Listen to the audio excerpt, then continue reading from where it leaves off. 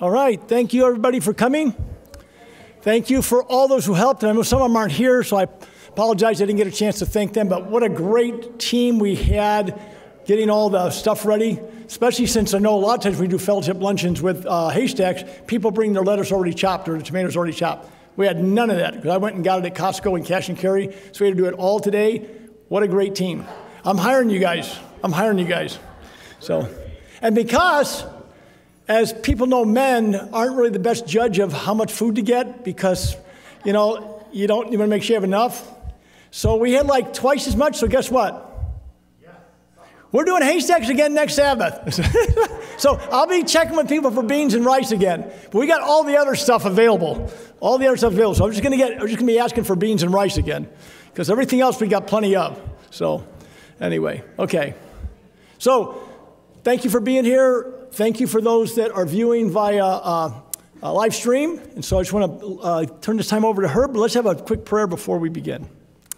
Father in heaven, thank you again for your Sabbath, for your goodness, for your love for us. Thank you for the cross and just a message we heard this morning about what you were willing to endure, Lord, what you did endure, what you sacrificed in our behalf, Lord. Just we can maybe grasp the tip of the iceberg of what all that Herb shared, Lord. I'm sure that it goes much deeper than that, and we know we'll be learning for eternity. But thank you for helping us to see you in your love and your mercy and your graciousness unto us in a little deeper way that draws us even that much closer to you. And now as we take this time for these next two meetings, we ask for your Holy Spirit to guide and direct Herb's lips.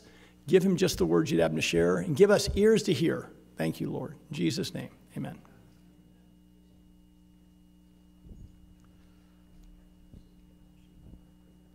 Right, okay.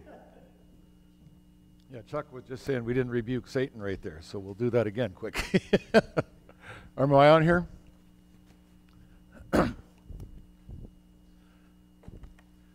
Yeah, I know like Chuck said, I get involved a lot of times with demonic issue stuff. And so understanding what I understand by involved in that kind of stuff, that I figure why should we have the demons around us, because I mean, they're going to want to be here to try to distract our minds, to do all sorts of stuff. So some people say, well, you shouldn't be talking to the devil that way. You shouldn't be. I had one place, I went to a university, one of our Adventist universities, and they said, they wrote an article afterwards and said, I pray to the devil. I said, well, if you call get lost in the name of Jesus praying, well, I guess I do. Anyways, we'll just pray one more time. Father God, we just invite you here today. We don't even have to invite you here. All we have to do is declare before the universe that we're gathered in your name, because you said if we're gathered in your name, you'll be here. So thank you for being here, Father God. Jesus, we want your blood anointed on the doorposts of this church, on the doorposts of our heart as a deterrent against the destroyer. And Satan, in the name of Jesus, you and your evil forces get lost. Again, this is closed between ourselves and our Father God. Holy Spirit, the time is yours. In the name of Jesus, amen. So I thought this afternoon I'll go to another one. By now, you're probably finding out that there's lots of texts in the Bible that sometimes bend me a little wrong. Like I said, it's not that I don't believe what I'm reading. It's not that I think that it was written wrong. It's just that when they get me, like I don't like what I read, sort of, it's usually tells me if I don't get it, there's probably a nugget hidden under here. And I dig in those places. I dig in places that seem the least likely to produce something. And here's a text, like I'm going to Book of John. Now, I've said that lots of times. In the New Testament, the Book of John, without a doubt, is my favorite book, bar none. I've started it, can't tell you how many times. I don't know about hundreds, but like piles and piles of times. And I rarely get done with it, because what happens, and here's what's interesting. In engineering, I've got tons of engineering manuals. You can ask my wife about this if you ever get a chance to. She said I'm the weirdest guy she's ever met, because I'll lay in bed at night sometimes reading the latest math or whatever on something I'm trying to figure out with engineering. So I got these big fat textbooks with nothing but numbers. And she says, that is the weirdest thing I've ever seen. I didn't marry that. Of course, she's joking, but whatever. But you know what? I can read pretty technical stuff. And I wouldn't say master it, but I can grasp it enough where I get it. Maybe not the first reading, but second reading, third reading. I can land it. But you know what's amazing about the Bible? In my Bible, the book of John is 34 pages. 34 pages is nothing in terms of something that you could read and get. And yet, for some reason, I can never get to the bottom of it. And here's what John wrote in the very end of his gospel. And yeah, it's not much of a book when you think about volume or size. But this is a disclaimer he writes at the very end of his book. Sort of a disclaimer, sort of I got to clarify this here. Here's what he says. Very last verse in the book of John. So that's 21, last verse. And there are also many other things which Jesus did, the which, if they should be written every one, I suppose that even the world itself could not contain the books that should be written. Amen. So what is he telling us here? I lived, I walked, I spent time with Jesus, and my minuscule little book here is nothing. I'm embarrassed to even, this is behind the scenes, right? I am embarrassed to even issue this little, in my Bible, 34-page book because it's so inadequate at covering everything I discovered walking with Jesus. So, what does that tell me? Because I got that kind of a mind. That tells me that whatever John writes has to be what he considers the cream. See, if you want to know facts about Jesus, Matthew, Mark, and Matthew, Mark, Luke will do an adequate job.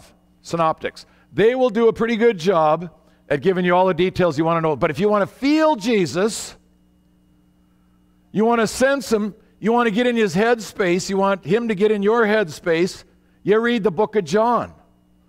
Because he has a way of giving you the warm and fuzzies of Jesus. But his disclaimer at the end of the book is telling me that what he wrote is what he thinks we need to know. So if somebody's going to summarize something, they're not going to waste words. You know what I'm saying? They're not going to put something in there that's just filler. So that's why everything John writes, if I don't get it, to me it's like a, what's going on here?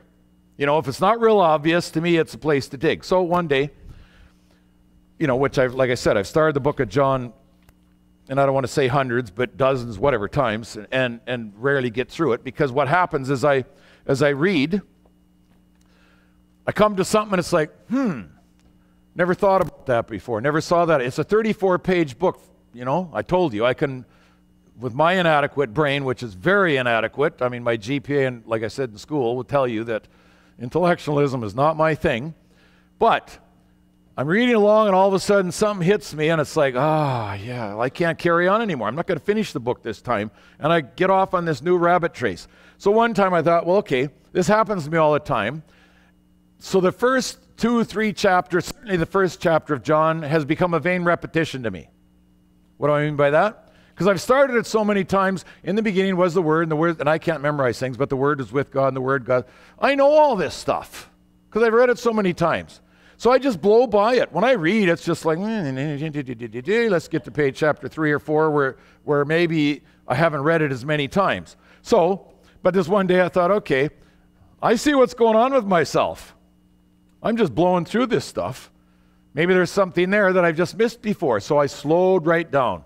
Just analyze. Just dug. Praying down the Holy Spirit. I use that term a lot. What do I mean by that?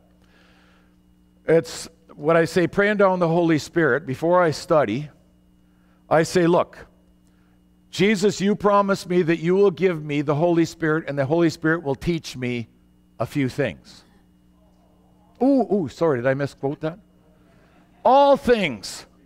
So if he's going to teach me all things, why do I have to go to Tony Campolo or anybody else and read to try to get it?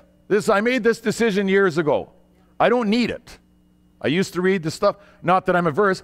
Lots of people, like Ty Gibson's a friend of mine, he'll hand me one of his new books once in a while or whatever and say, have a read. I'll do that.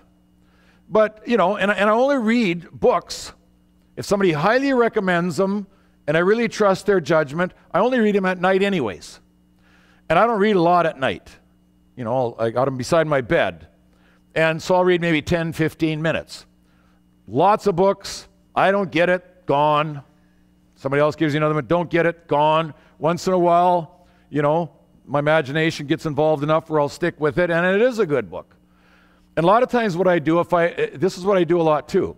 If somebody gives me a book or whatever, because I don't buy them, but if somebody gives me a book, which I get hundreds, my dad is my guinea pig. He likes to read. So I get all these books given me, a lot of times by the author themselves. And so I say, here, Dad, read it. If it's good, let me know. So he, oh yeah, that was a good book. Trouble is so many of them are good, I can't trust his judgment anymore. So, but anyway, so I use him as a guinea pig, and he knows that. So he reads them ahead of time, and if it's really, really, really good, well, then I might have a look at it. But, so the point is this, because what I used to assume when I read a book is, if they've written a book, they got to be an authority on it, and especially if they got letters behind their name, like MA or PhD or something. Then my subconscious is, I got to listen because they're smart about this. No, right. I learned that doesn't work. And then I come along and I get my wife, who says, "You write books. Isn't that a bit hypocritical? You're expecting other people." This is my wife. You know, my wife's a real. She's a party animal in a good way. You know, like she doesn't drink party, but she's a party animal, and lots of people. This is what everybody says about my wife. Wherever Tammy, my wife's name is Tammy, wherever she lands, the party breaks out. Because it's true. She wants fun all the time. But she's also, you know, a critic too. So stuff like that, just say, you know, you're spending months on this book you're writing. Why are you writing that? Isn't that hypocritical? You don't read other people's books and you don't think people should read books, so why are you writing one? That's a very good point. I don't know, but whatever. So I can't get around that one. And hopefully she's not watching online, which I don't think she would. But anyhow, probably doesn't even know. I didn't even tell her it is online. I didn't find that out anyways till recently. But, so the point is when I get to this book here, one day I decided to slow down. That was just a rabbit chase. I don't know why. She says I'm ADHD, but I'm not sure if she's right. But 1 John, let's go to verse 6. So I started reading here one day. There was a man sent from God whose name was John. Is he writing about himself? No, he's writing about John the Baptist, right? This is what he's talking about. John's writing about John the Baptist. So he's leading into this. The same came for a witness to bear witness of the light, that all men through him might believe. Okay, obviously, John, like the other disciples, think John the Baptist is a pretty big deal. I mean, after all, he was Elijah returned. So they all bring up John the Baptist. Matthew in Matthew 11:11 says John the Baptist is the greatest who was ever born of a woman. Well, how many does that include? Everybody but Adam and Eve. Because they weren't really born of a woman, they were just sort of made, right? It's created. So the point is so here we have, that's how important John the Baptist is. So I decide, well, John is writing about this, so John must think this is pretty important that we read about this. So I read those two verses, then I get to verse 8. And this is what, like, I thought, why? He was not the light. No, that doesn't probably bother you, but someone like me, that really bothers me. Why would you waste the air on that one? Why would you waste some ink on that one? Because it's like this. If I told you, do you guys realize, all you here, do you realize that this isn't a bar that we're in here tonight?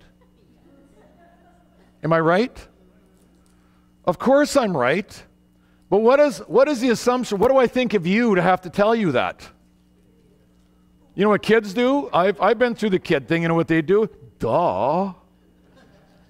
The more they swing their head, the sassier it gets. My kids didn't do that, honestly, they didn't. But whatever. That's good. Duh. So this is a duh moment by John. Why would you say that John was not the light? So I read that and I thought, weird. Why would you waste your energy telling me something I already know? Like, why do I know that? Because let's go right to John 8. Now, this is going to be a chronology quick. Because what I did when I saw that, I thought that's ridiculous to say that. Of course I know that's true, but you don't have to tell me that. And so the point is, but because that bugged me, I thought, what else does John say about the light? That was an easy one. Go to eSword, boom, boom, type in light. Boom, there's all the references like that from the book of John. So the first one I come to that's important is John 8, verse 12. Jesus speaking here, important to get. Then Jesus spake again unto them, saying, I am the light of the world. Okay, if Jesus says I'm in the light of the world, I'm going to believe it. So why, John, would you tell me that John the Baptist isn't the light of the world? It's a duh moment. So I kept looking at some more. I get to verse 9, and then it got more interesting. Or not verse 9, I'm sorry, chapter 9, verse 5. And here's what it's, Jesus speaking is again. So Jesus is doing all the speaking here. As long as I'm in the world, I am the light of the world. Now, do you see any difference between this thing that Jesus says and the one we just read in chapter 8? Big difference. There he categorically says, I am the light of the world. This one, he says, he puts a condition on it. As long as I am in the world, I am the light of the world. So if he says that, he puts a condition on it. The assumption is, if I'm not here, I am not, there's no light. I'm not the light of the world, right? As long as I'm here, I'm the light of the world. But if I'm not here, then I'm not the light of the world. Whoa, this gets scary. Getting scary. We're going to lose the light if we don't look out. So let's go to chapter 12, moving along here. John's writing this stuff. Whether John thought about this or whether it was providentially get him, whatever, cool stuff. And I won't get into everything, but we'll get enough where we get the point here. So going to John 12, down to verse 35. Then Jesus said unto them, who's speaking here again? Jesus. Yet a little while is the light with you. Well, what does that say? The light is with you a little while, but the light is going to be going away. Yet a little while is the light with you. Walk while you have the light. Okay, lest darkness come upon you, for he that walketh in darkness knoweth not whither he goeth. While you have light, believe in the light, that you may be the children of light.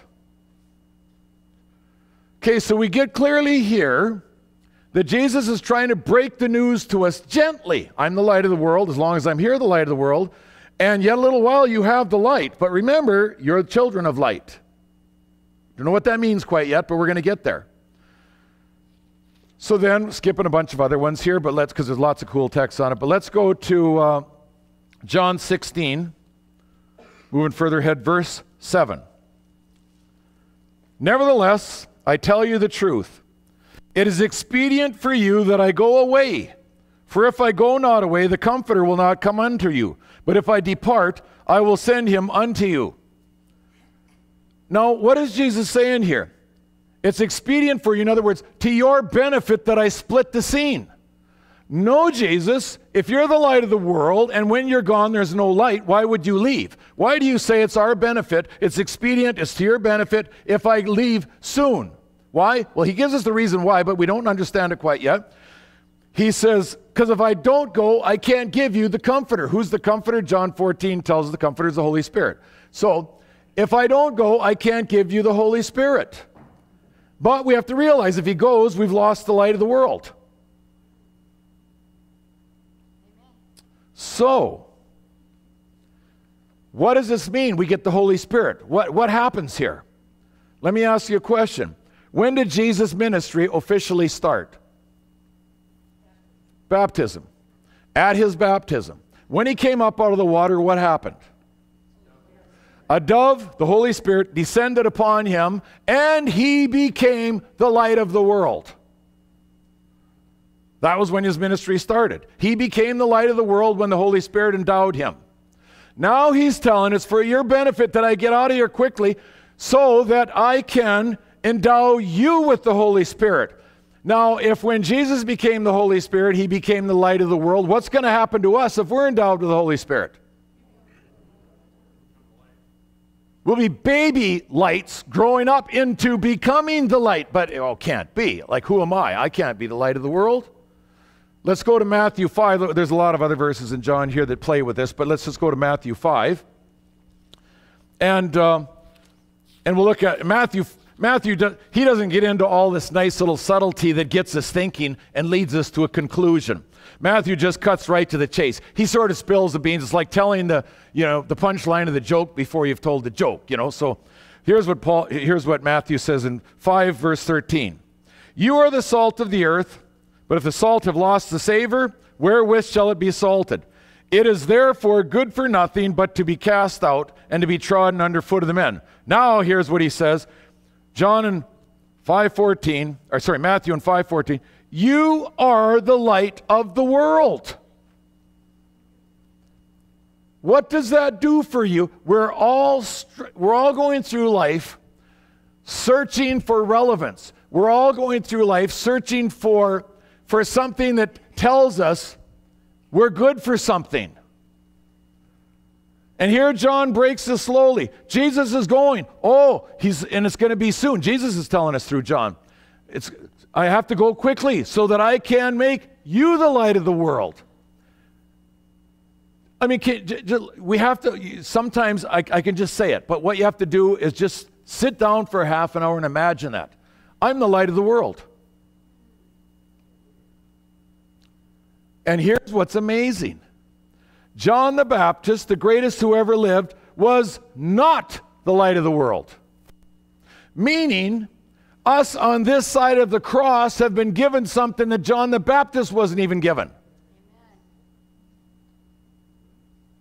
That is our value to God. I mean, I'm not sure I would do this, but if President Biden came along and said, Herb, I want you to give Dixie cups of water out to people on the side of the street. Doesn't give me a reason why or whatever. That's probably a bad analogy. Let me think of another one. If Bill Gates says, Herb, I would like you. I'm not getting into politics here, but let's just say I can relate to a little easier. Okay, so Bill Gates, owner of Microsoft or one of the major shareholders, he says, Herb, I'd like you to give Dixie cups of water out to the people as they walk by in front of Microsoft building. You know what? I'd probably do it, not even knowing why I'm doing it. Because it's an important commission by an important person. Thinking that, well, there might be something to this. What happens if Jesus, part of the King of Kings, Lord of Lords, creator of the universe, if Jesus says, I am making you the light of the world? Now get this text. Let's go to Acts 13:47.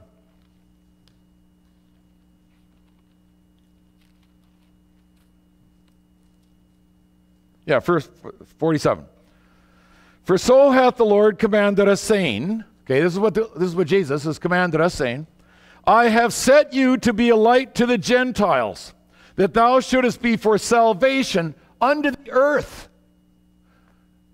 Grasp that. He says, I make you the light of the world so that you can be salvation unto the end of the world. Not that what we do, but we have been commissioned as the hands, the feet, and heart of Jesus to be salvation unto the world. Jesus is dependent on us. We have this huge honor that John the Baptist or pre-cross didn't have. We have it. We are the light of the world because it's paid for at the cross. Satan was defeated. We're given a commission that means something. What are we going to do with it? Like I said, if Bill Gates had me passing out Dixie cups, I think that'd be pretty cool. What if Bill Gates says, you're going to be out recruiting all our newest and latest people? You know, like you're going to be our HR or whatever, recruiting people. Well, that'd be pretty important. Jesus is saying you're the light of the world. What are we to do with that? That's the cool thing. And that's the part. This is where the Christian life really happens. This is where the fun in life happens. See, everybody has a little different view of planning ahead. I'm a procrastinator, I admit it, but I work great under pressure. So it works for me. My wife, on the other hand, is completely the opposite. If we plan a trip somewhere, go to the cabin, whatever it is, she will have the entire menu for the 5 days or whatever we're there written out for every day. Everything's purchased. Everything's just tickety-boo. To me, that is boring. We travel somewhere. I like to pay for the first night and just wing it after that. And yes, if my wife were here, she'd be standing up and probably declaring this. We spent the night in the car a few times in the past because there were no motels available because there's something going on in the city where we're at or whatever. But still, the spontaneity of all that and the stuff that comes along with it, to me, I like. I like that kind of stuff. She's the other way around. My kids, they travel every summer. 2 months every summer. They go off Asia, Africa, whatever. They buy 2 nights. My kids, my 2 sons, they took after me for sure. They buy 2 nights when they get there, and after that, they wing it.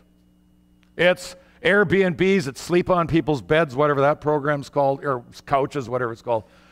They do that. It's worked for them for a number of years now, traveling heavily all over the world in the summertime. I like that because I like adventure.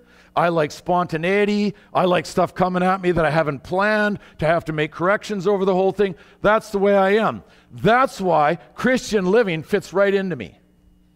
Because when you give yourself over to Jesus, you recognize you're the light of the world. And then you go launch out from there. It's exciting. Amen. I get lots of people come up to me and say, "Oh, I want to get into business." So I ask them, "Why?" "Well, then I can make lots of money, then I can go help people." And I said, "Well, it doesn't work that way."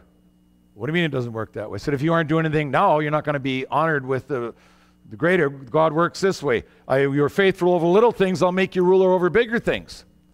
One time I was flying to Texas, and there was a tennis player. He's ranked 15th in the world, or 17th, one of those, and in the amateurs. And he's already played in the Davis Cup tennis, and he's on his way, and he's sitting next to me, and we're on our way to Texas. And we get talking. Make a long story short, I start talking about this. I find out he's a United Church, quotes Christian, and I know a lot about the United Church. Unfortunately, not a lot there anymore.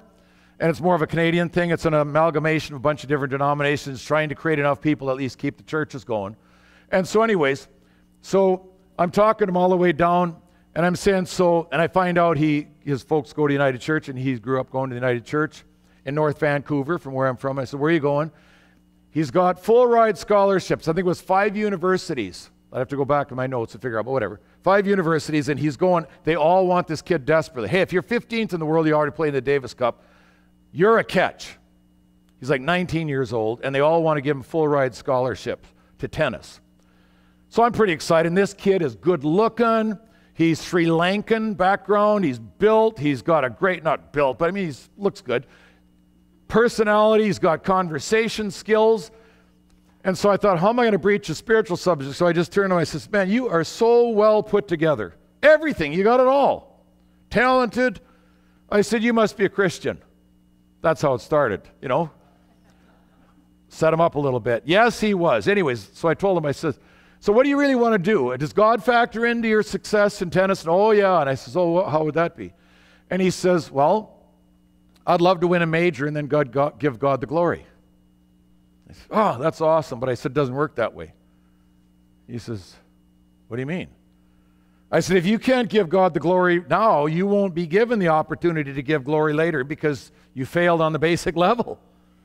So I said, "You got to start giving God the glory now." And I says, "And furthermore, what that does for you, it gives you confidence because it's no longer the size of your plan in life. It's bigger than the size of your city in terms of plan. It's bigger than your country. It's the size of the universe because you're working with God." So I said, when you play tennis, you'll play with so much confidence. Win or lose, doesn't matter. You've got confidence because you know why you're doing it. So you're going to play way better. I wasn't for sure on that, but I was pretty sure enough where it made it look like a fact. So anyways, so we're all the way down to Texas, we're talking, and he's just loving it. And I happened to have gotten a free Gideon Bible at a bluegrass festival a week before. I had thrown it in my backpack. I says, "Hey man, start now. You got to spend an hour a day reading that. Change your life." He's a young guy. He doesn't have time for that probably. But I said, just start reading it. Oh, yeah, well, thanks. Anyways, so he's going to be gone for a whole week. He already told me his plans, what university he's going to. Texas, one of them was first, and then all the way across through to Florida, you know, getting all these people want him. So I challenged him. I said, do that. I said, and just start giving God the glory now. It's going to give you confidence, getting a competitive edge over everybody else. Cool, this is awesome. I mean, I'm so glad I met you. I got his number. I got, you know, his dad is the vice president of Costco, not Costco, the whatever, Costco shipping, whatever, big. Not the Costco where you buy your pecans from. If I pronounced that right in the States, excuse me. But anyways, pecans. Because some people say that, but whatever. So anyways, so see, his dad's a VP based in Vancouver, British Columbia, running the Pacific Rim from Vancouver. So anyways, so I go and I go do mine was a business trip. I wasn't speaking that trip because I owned a major share in a plant in Texas, recycling batteries. So I'm down there. I was expecting to be gone 4 days. I bought my return ticket 4 days. 2 days in, I'm done. I don't want to spend my time down in West Texas, so I go to the airport and ask, can I get on standby to go back home? Yeah, there's probably room, so I wait around. Sure enough, there's room. I get on standby, but it's a night flight, you know, one of them 11 o'clock at night things. So fine. So 2 days after I get down there, I'm back on the airplane, 2.5 days, whatever. I get on the airplane and get a blanket and a pillow because this is, you know, a few hour flight up to Vancouver, British Columbia. So anyway, I from Dallas. So I just get nestled in. The lights go dim in the airplane because we take off. And just before I fall asleep, because I took my Gravol tablet. Okay, I cheat a little now and then when I'm traveling. Gravel's sort of like a poor man's sleeping pill. Just helps you get to sleep. You know, I don't want to lay awake all night. Don't watch the movies and stuff. So I'm sitting there, ready to go. And I open my eye, and here's this young guy walking down the aisle in the darkened airplane, a little bit of light. And I thought, that's the kid I flew with 2 days ago. But I'm not sure. It's kind of dark in here. But wait a second, he's gone for a whole week. And this is 2 days later. So I'm thinking about this for a second, and I thought, you know, I'd make a fool of myself if I thought it was him and it's not him. So I'm crafty. So I thought, here's what I'll do. I'll have my head down, and as he gets to me, I'll just say his name. Rashawn is his name. So he gets coming down the aisle, and he gets about here, and I say, hey, Rashawn. Guy stops dead. So I thought, yeah, maybe it is him. I look up. He said, it's you. And I said, wait a second. What are you doing here? Oh, man, I can't tell you what happened. He sits on the armrest across from the aisle and starts telling me the whole experience. He lands in Texas. They pick him up with a limousine. The vice president of the university is there. They're putting on the dog for this kid. Vice president of the university is there. They cart him back to the university, and the whole way back, this VP is asking Rashawn, what's your real goals in life? He says, I want to represent God. He says, that's amazing. He says, we've got what's called Campus Crusade for Christ here. You would love them. And so they get back, immediately usher him into all the big shots, the PE department and all these heads of different departments. So they're just putting on the dog for this kid. And so they start asking him all these questions, and he says, no, he says, I'm a Christian, I want to represent God. And the one PE teacher says, well, if you run right now, you'll catch Campus Crusade. They're down there praying in the gym right now. Was it Campus Crusades or Christian Athletes, I think it was called. So he runs, they take him down there to the gym, and here's all these kids praying. He gets in the prayer group. He said, that was it. I decided I'm staying here. Next day, the day after he lands, the day before he gets on the plane, he goes to play tennis. He said, I have never played so good in my life. Amen. And he says, I get it, man. I get it. Gave me a whole bunch of other details. So then, so we get back to Vancouver. A couple of weeks later, I got his number, but I haven't taken the time to phone him. A couple of weeks later, I get a phone call one evening, and I gave him my phone number, Rashawn. I get this phone call one evening, and this guy's on. He's got an accent, Asian accent, and he's talking to me. He says, are you Mr. Larsen? Yeah. Herb Larsen, yeah. And he says, well, he says, I am so-and-so. And I'm trying to put it together, who this is, you know, like I don't know this guy, but whatever. And he says, I'm Rashawn's dad. I said, oh, the tennis player. Yeah. He says, what do I owe you? And I says, what do you mean, what do you owe me? He says, you have changed my son's life. What do I owe you? And I says, I don't want anything. And he says, no, I've got to give you something. I mean, his life is so changed. He's just, it's unbelievable. What could I give you? I says, I don't want anything. He says, no, but I have to. And he won't give up.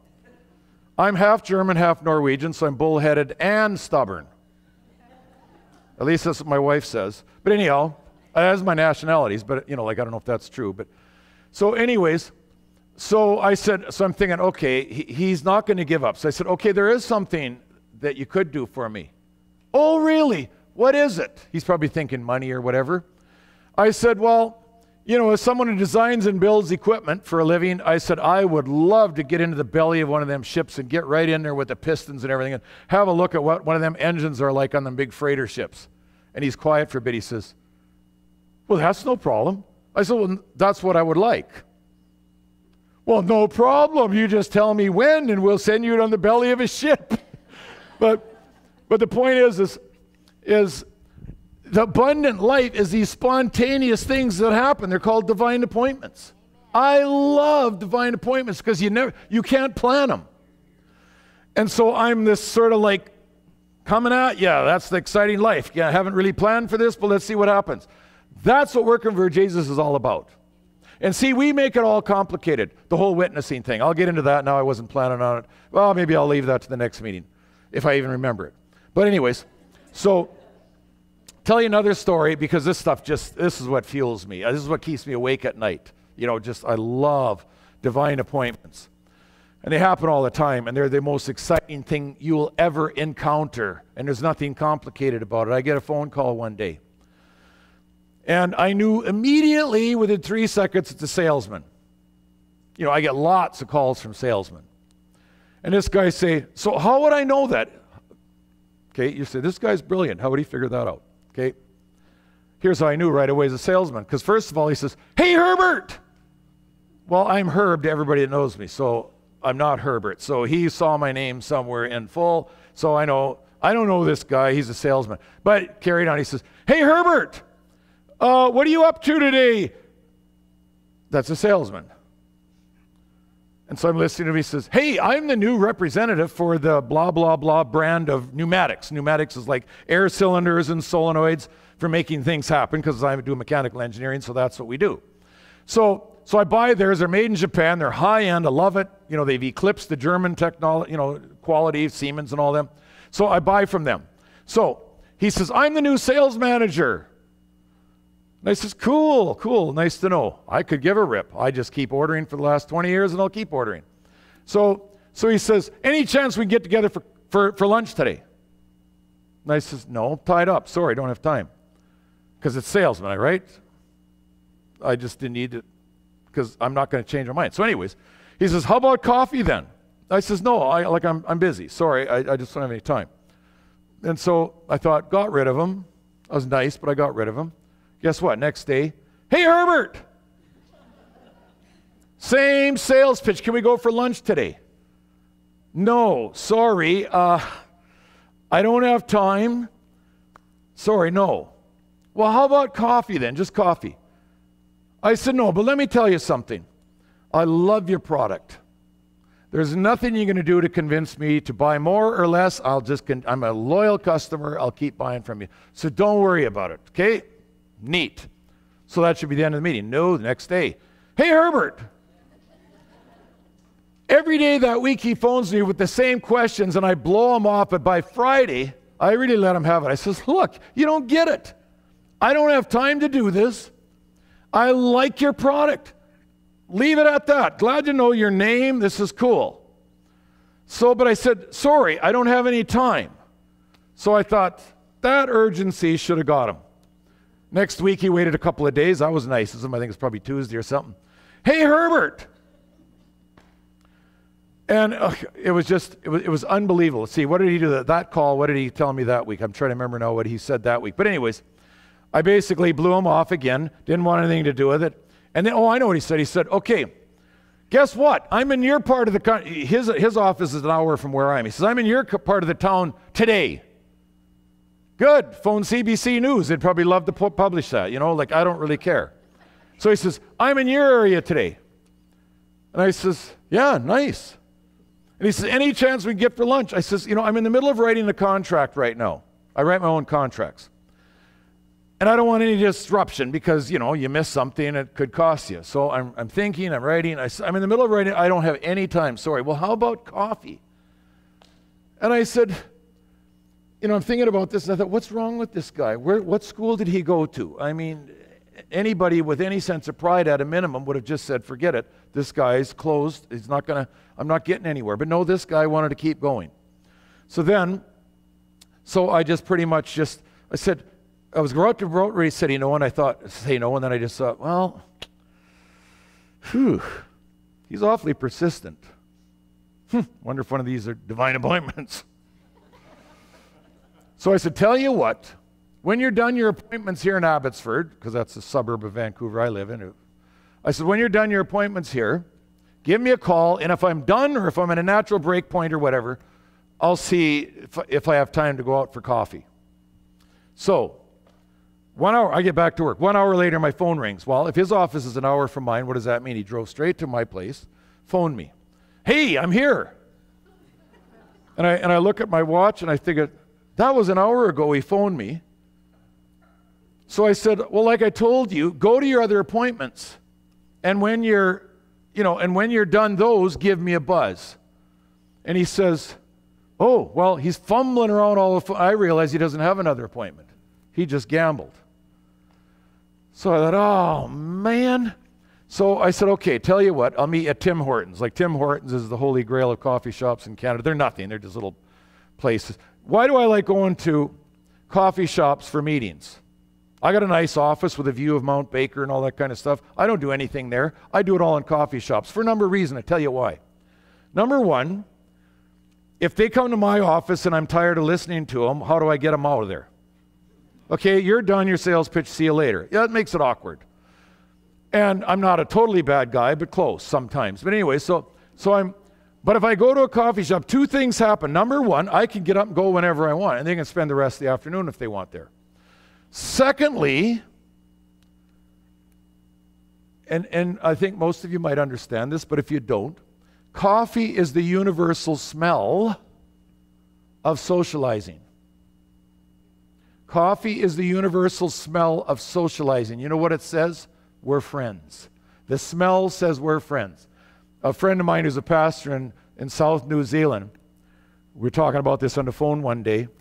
He's pretty out there type of a guy, He was a layman who turned pastor. He's on the conference payroll and everything. But anyways, so he says, you know what I would call that? That's olfactory evangelism, meaning smell evangelism.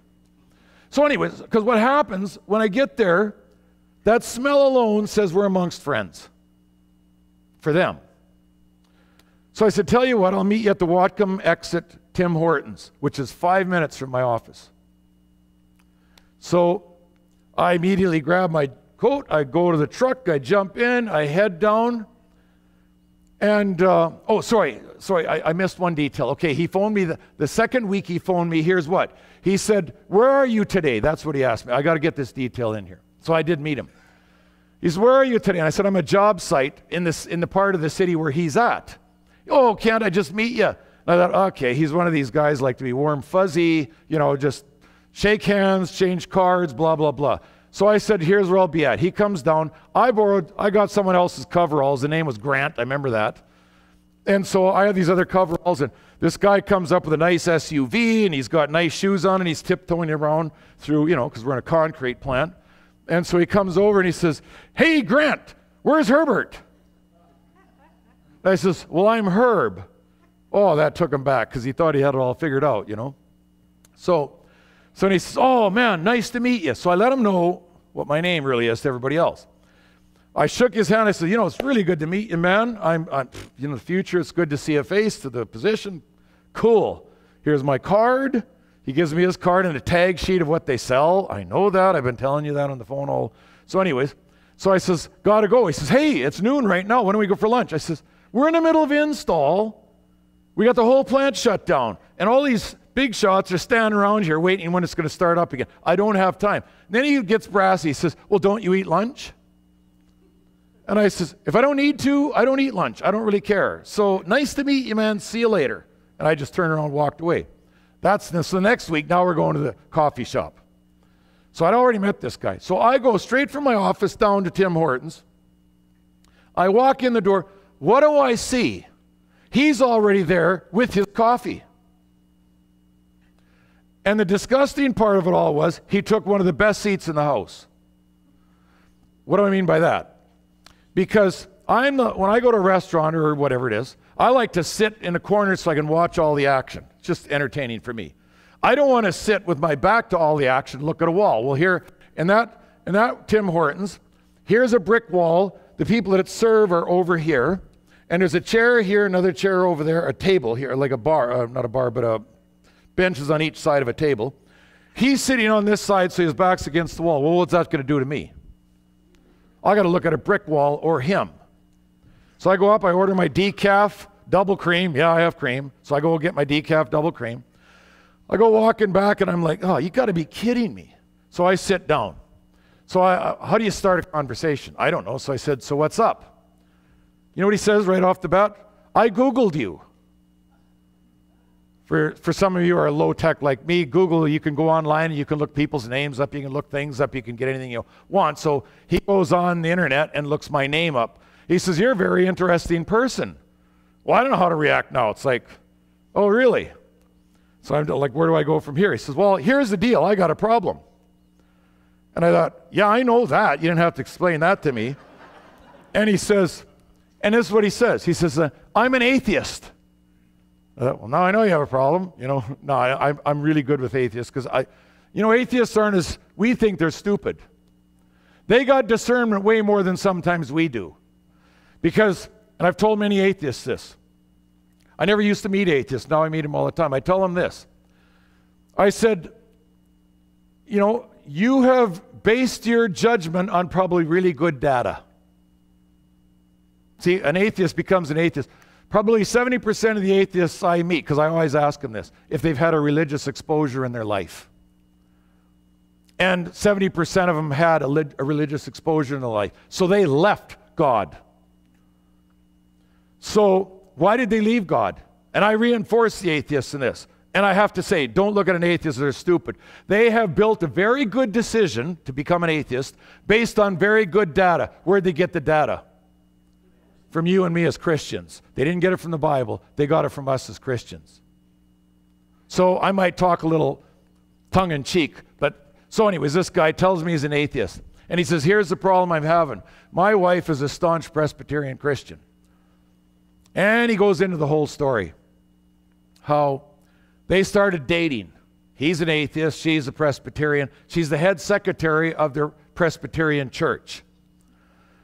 Somehow they got pregnant before they got married. And he said the church fired her, and they basically ostracized her, and she still goes to church. And on top of it now, she's taken my kids to church, and my kids are loving it. My problem is this: I don't want my kids to grow up believing this garbage and one day wake up to the fact that there's no God. Well, that's an interesting problem. And and the story is a lot longer than that. He's telling me everything, so I'm listening to this whole story, and I don't know where to go from. Meanwhile, I forgot this detail. I sit down. I look at him when I started my conversation. Guys don't like to look into each other's eyes. Just not a cool thing, so you're looking around. It's like, yeah. But sitting over here was this well-dressed, relatively attractive woman sitting over here, 10, 15 feet away from me. So I either looking at him or glance around. I glance at her. She's looking at me. Oh, that was awkward. Okay, so I'm not going to look there anymore. But then in the middle of this conversation, I don't want to just, eye to eye with this guy. So I'm looking around, brick. Oh, she's looking. Oh, that was awkward. So I had all these awkward, like 20, 30 times. I'm not interested in her. I got nowhere else to look.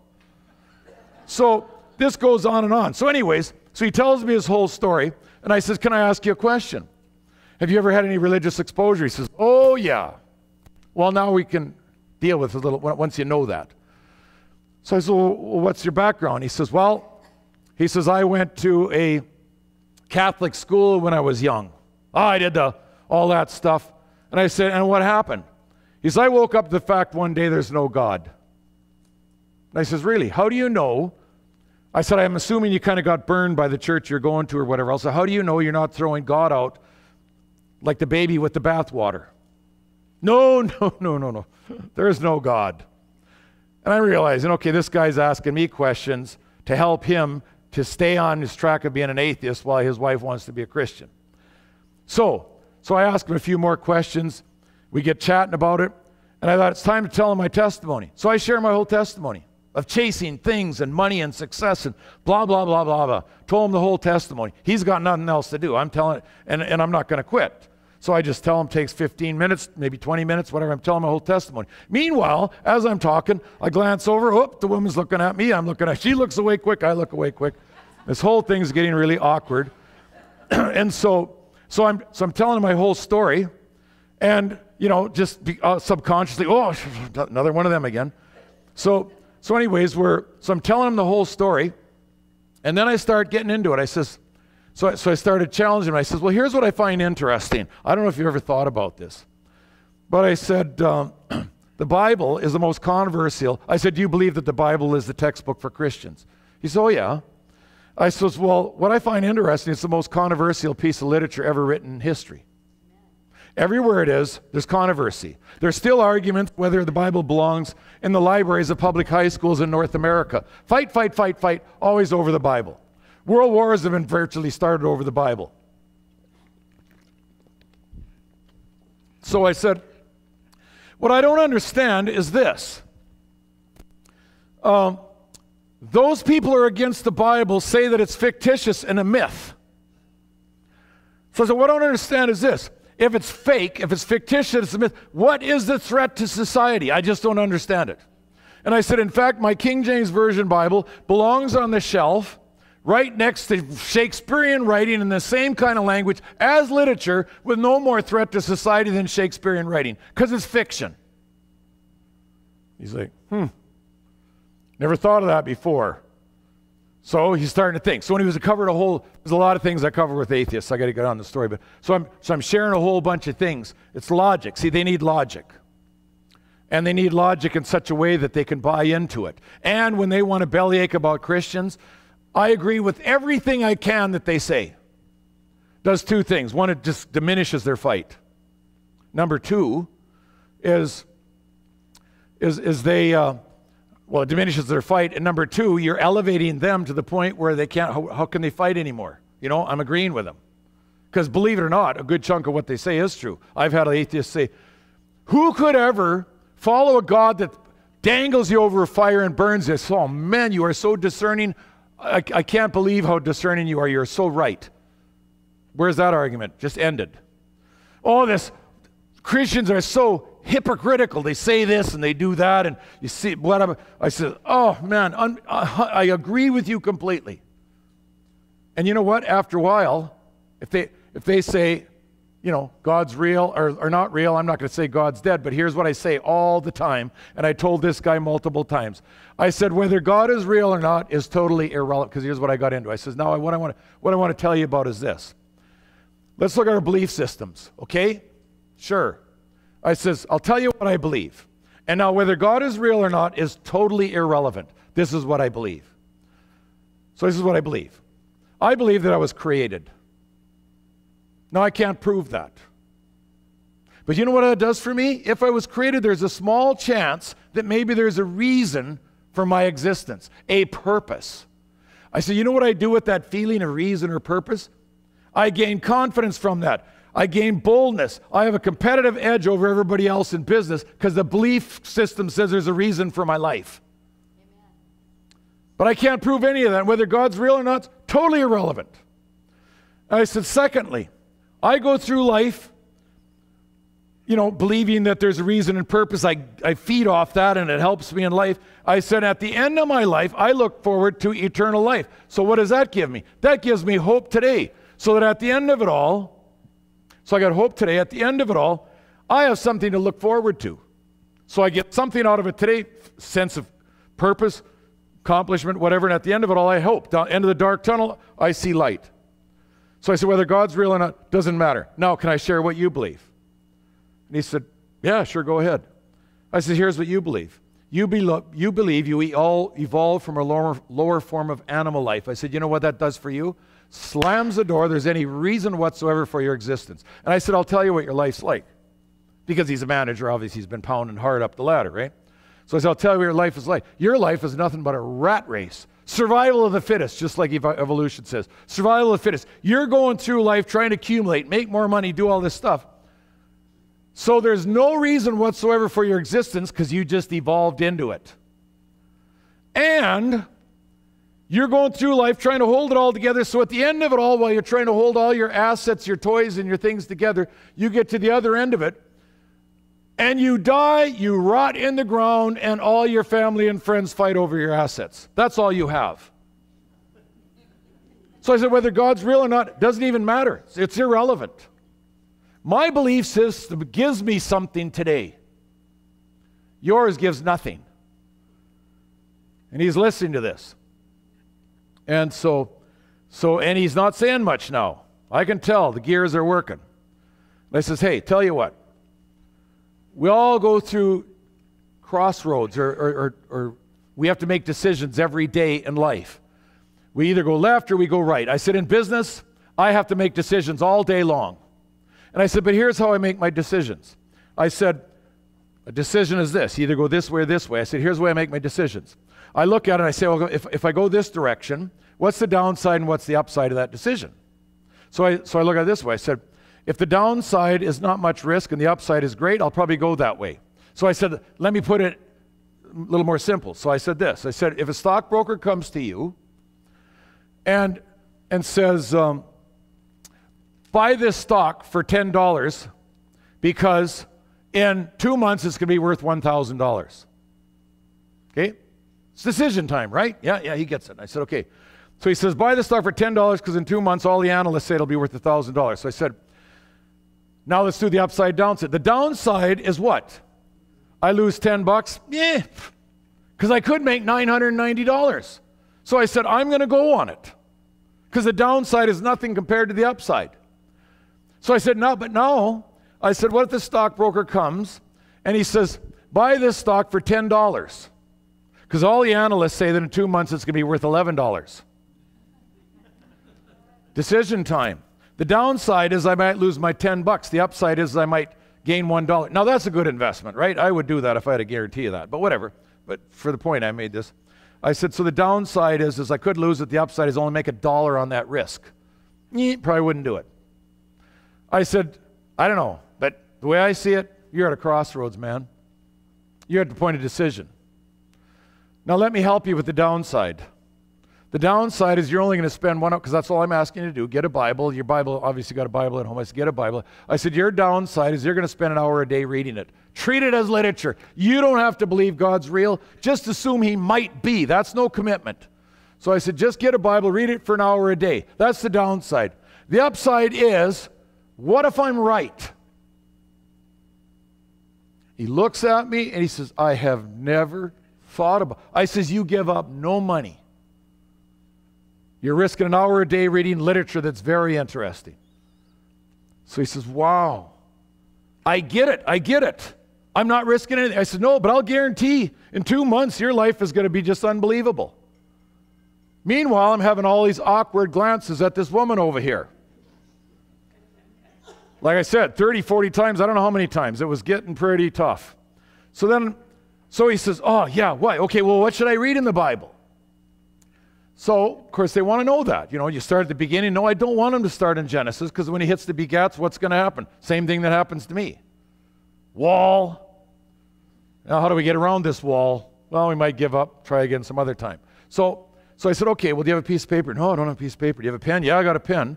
So we take a serviette, napkin, whatever you want to call it, out of the thing there, and I start writing text. I want him to read Deuteronomy 28. The blessings against the curses. Yeah, it could be a bit heavy theologically, whatever, but want him to do that. Gave him some texts in John to read and all that. So I said, go get a Bible, read these. As I'm writing these things down, and this whole thing was my whole afternoon, okay? Didn't have time for them, but whole afternoon now.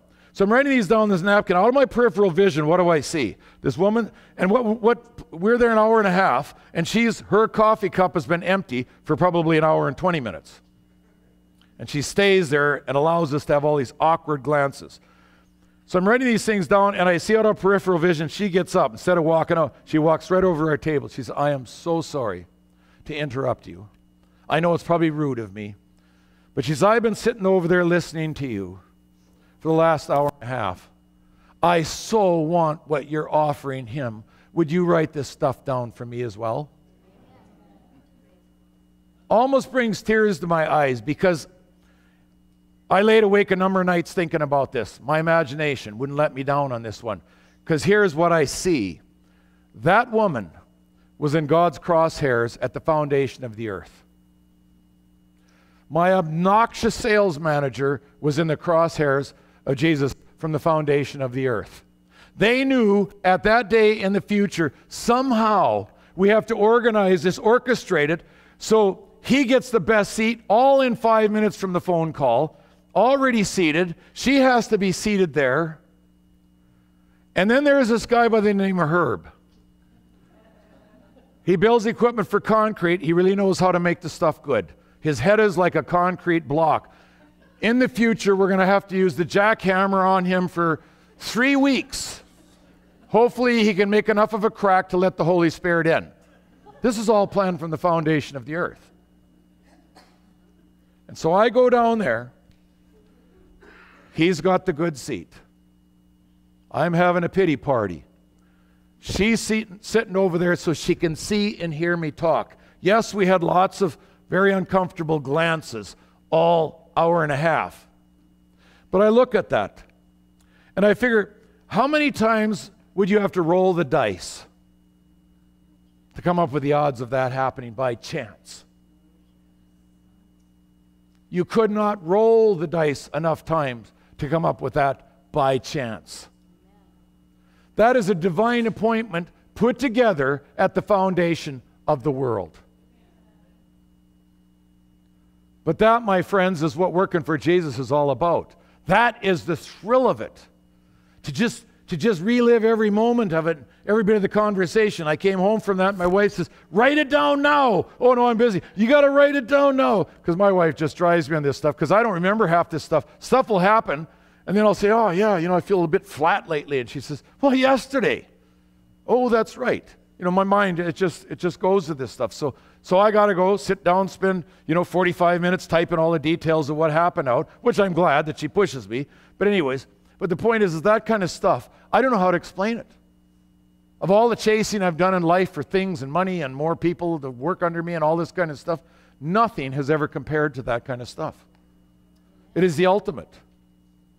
I mean, it's just all I can say. But the other point is this, oh yeah, okay, but you got gifts or whatever. No, forget it. I'm sorry. People say, oh, you can speak. I couldn't speak before. I was scared spitless when I was first asked to get up and speak at a church.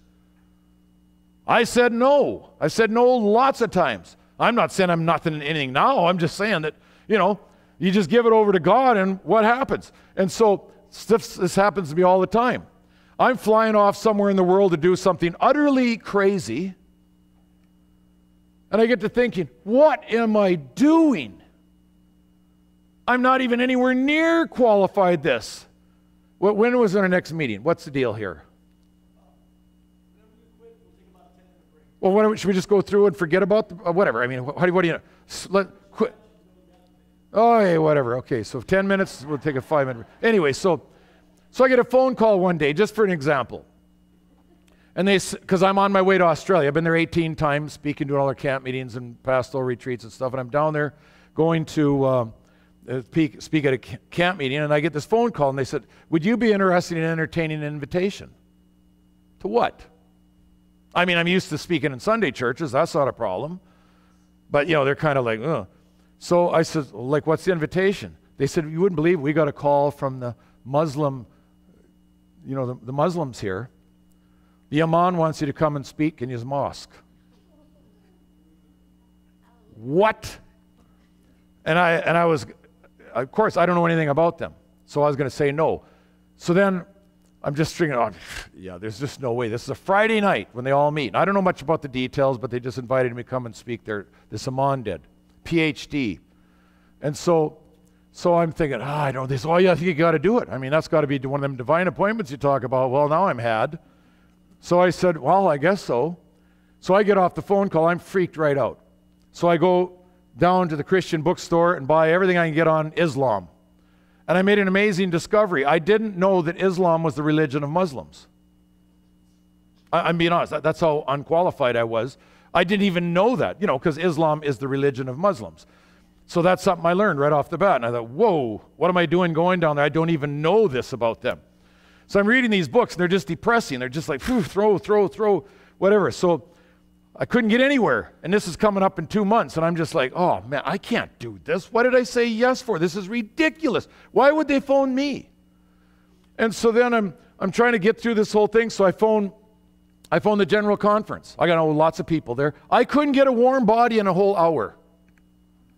That poor secretary. Well, try the. Oh, no, they're not in. Sure, not there. No, well, let's see if we can get a hold of this. No, they're not there. It was whole hour, nothing. So I phoned the North American Division.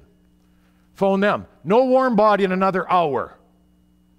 Few promises to have someone phone me back. I don't hear anything for a whole week. I'm on the banks of my local river fishing. My phone rings. Now, that should I get it? Because what if it falls out and drops in the drink? But I back up a few steps. Here it's a guy from North American Division. He says, because I don't know what I'm doing. I need help, right? I'm just a layman. I don't know anything about this. So the guy says, oh, yeah, we hear you want us to phone you back. Yeah. Well, I'll see if I can find someone. Never did hear from anybody after that. And I'm not blaming them. It was a good thing, okay? This was providential that I didn't get anybody. Because I'm chasing, trying to find information. I can't find anything. And then a week before I go down there, I'm taking my dad to a hockey game. And so I'm just coming up to the arena, and my phone rings. And here it's a conference call. Some guys from Washington, D.C., some guys from Andrews University, a kid from Southern University, and all the Australian guys that are working on this. And we're having a conference call. So I told my dad, here's your ticket, go in, I'll come in a bit. So I take the phone call, and he says, hey, Herb, we're totally excited. We can't wait for you to get here, blah, blah, blah. What are you going to talk about? I said, I don't have a clue. They said, oh, no, you got to be kidding me. No, I don't have a clue. And they says, oh, yeah, we can't let this opportunity go. And I says, yeah, I'm sorry. I'm coming up flat. I don't even know what to talk about. I don't even know much about these people. And there's 2 lay people that had opened this whole thing up originally. What are their names? Oh, shoot. Carl and, sorry, guys, if you happen to see this. But anyways, they did a remarkable work to open this contact originally up. But anyway, so we're on this conference call. And then there's this younger voice gets on. Carl, his name's Carl. He's from Australia. He's going to Southern. He gets on there and he says, can I say something? Oh, yeah, go ahead, say. He says, well, here's the way I look at it. Herb, you didn't get yourself invited. This is something God did, so why would you worry about it? Don't plan anything. And I want to tell you something. If somebody would have given me a bunch of, because after all these, I went there 3 times over a year and a half. Every 6 months I'm down at this mosque. Anyways, if somebody had given me all this information, it would have been a disaster. Probably, because it wouldn't have been the Holy Spirit. I've been trying to cram something. So I'm glad somebody didn't phone me. So don't get me thinking, the general conference didn't do their thing. No, God was closing them from talking because this is what he needed. So I fly down there, and you know what? I had no stress, because this is what I do to myself all the time to get over stress. I say, I'm not qualified for any of this, number 1. I know that. Number 2, I got invited. Got to be a divine thing, because who am I? I'm just some twit from a back street in British Columbia. So then I look at it this way. Here's what really gets the stress off me. If this flops, who cares? I don't get paid to do it anyways. I mean, if it flops, who gives a rip? And if it goes great, it's only God. That's why I don't use notes. I mean, it's just let it up to God. So I go down there and we go to the mosque. And then I find out this guy leads all the Sufi Muslims in the world. They took their headquarters out of the Middle East and brought it down to Sydney. 400 million followers, and these talks are going to be broadcast on Muslim television. Who am I?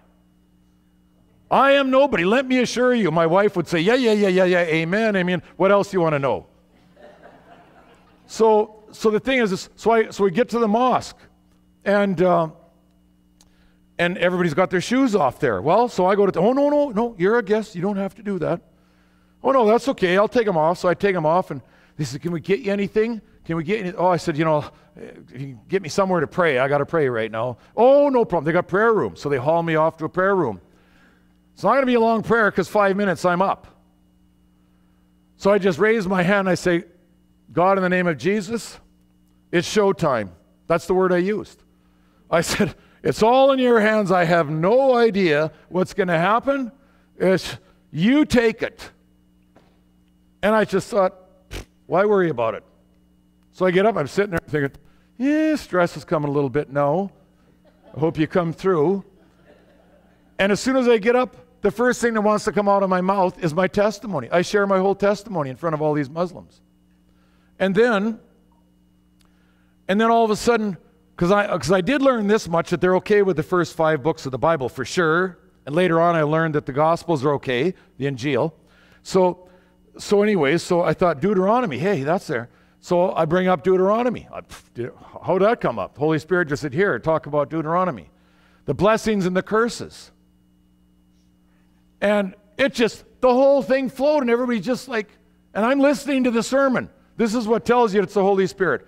You have no idea what you're going to say next. You just listen along with everybody else. Honestly, I'm not, this isn't being facetious. That's the way it is. And I'm just sitting there like I'm amazed at the stuff that's coming out, and I don't even know what I'm talking about.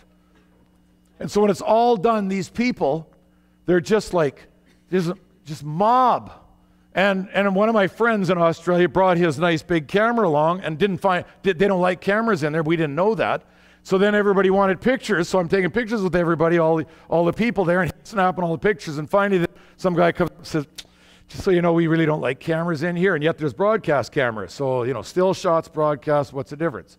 Anyways, there's a woman that came that night, the conference, some division leaders were there, conference leaders were there, because nobody had a clue, including me. I'm the biggest clueless one of the bunch, what's going on here. So then one of the women there comes, she's very wealthy, she owns nursing homes down there. She comes up to the imam, says, what would you think if I bought every one of your members a really high quality Bible? Would you be okay with that? He says, that'd be awesome. He invites me that night to come back down 6 months later. Back down. This time he wants me, and my wife comes down because she's like, what's going on here? Because she said, don't do it. Don't do it. I don't want you to do it. Something's up. And so then she comes down. And so we get invited over to the imam's house. And he's got this huge mansion. So we drive up. My friend drives me up. We drive to the address. Time before we just went right to the mosque. Now we're at his house. We start to open our door, and all these guys come out of the houses around there. They come right over. Who are you? What do you want? They bought all the houses around the imam to protect, because there's infighting between Shiites and Sufis and Sunnis. And so they all come over. Well, I'm invited. Well, who are you? I'm Herb Larsen. Are you the Seventh-day Adventist guy? Yeah. Welcome.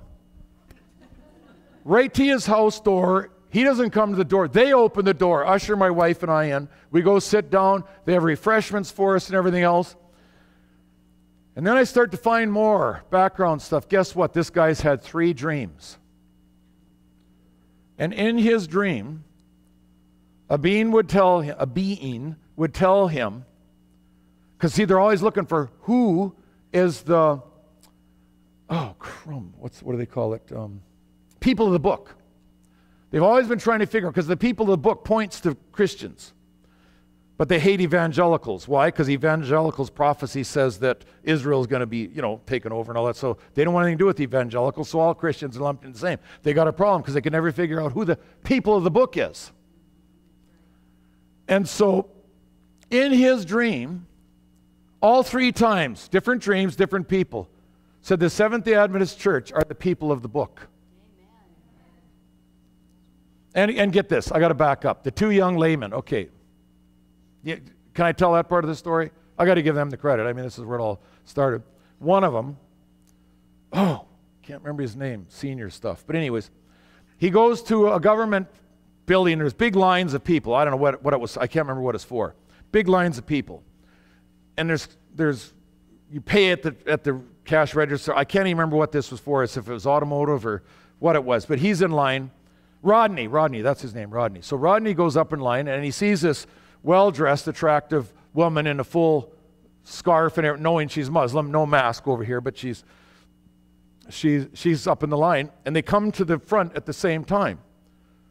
She gets talking to the person that she's dealing with, and Rodney's right next to her. And so she gets talking to him, or to the clerk, and the clerk is rude, really rude. And this woman, and she said, that's $50. She says, oh, I didn't realize there any charge. I'm the ambassador for Egypt. I'm the ambassador for Egypt to Australia. So here, this is an ambassador woman. She didn't bring any money with her. She just came there, a new appointee. She says, well, I don't have any money. And she just waited a half an hour in this line. And so Rodney's doing his thing, listening to her. And she says, well, I'm sorry. Like I'm here. I'm part of the government, whatever. No, it doesn't matter. You don't have the money? Leave. Come back when you got money. So she's just like, doesn't know what to do. Rodney steps out of his booth, comes over there, and Rodney doesn't have any money. He's working under his car probably an hour to make it run 5 hours. You know what I mean? So he goes over and plops down the $50 for her.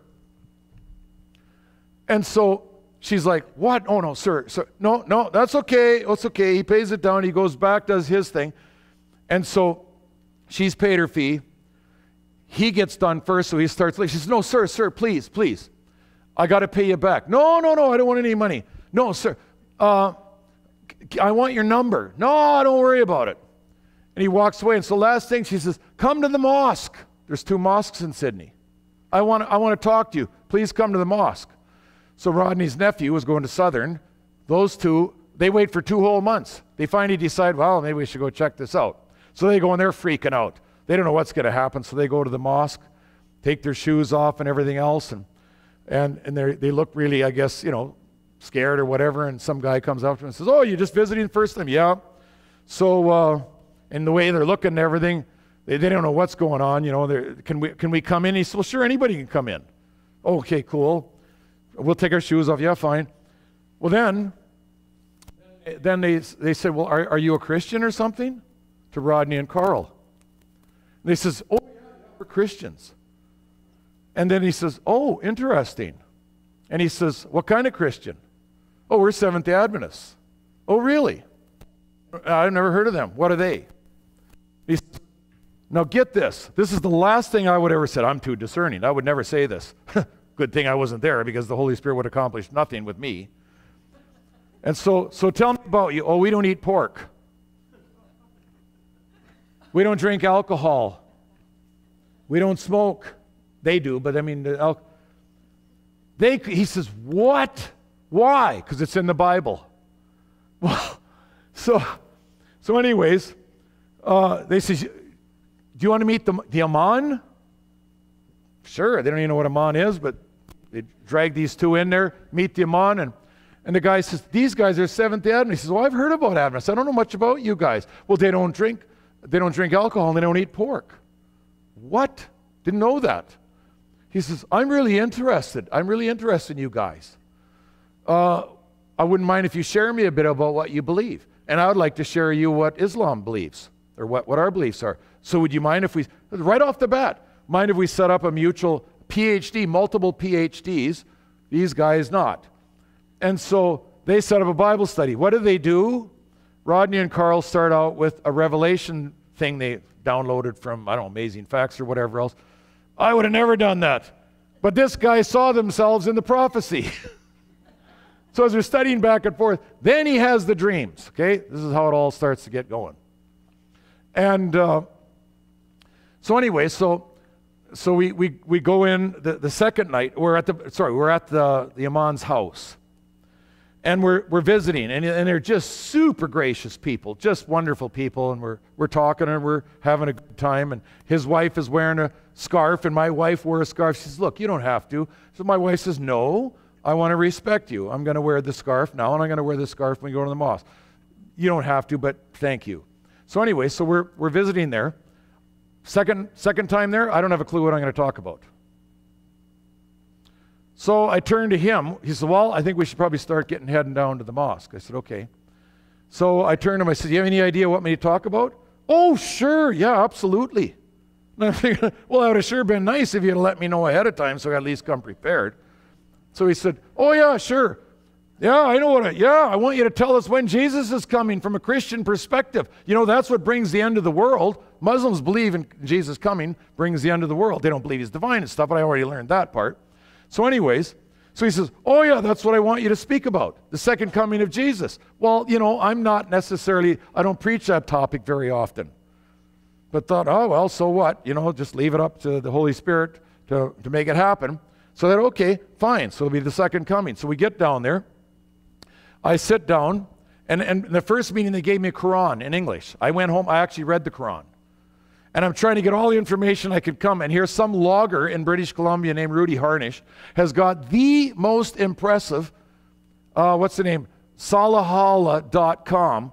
He's got the most incredible stuff where he compares the Bible to the Quran and absolutely makes every Muslim believe that, I mean, not like he's faking it, but he brings all these parallels together, so it builds beautiful bridges. And he had all this information printed. I never even knew who he was. He's in my province and he's a logger. Now he's the head of Amazing Facts Canada. But anyways, so I got all this information from him between the first and the second time. By now, I had started to mark my Quran up, like I do my Bible, you know, cross-referencing.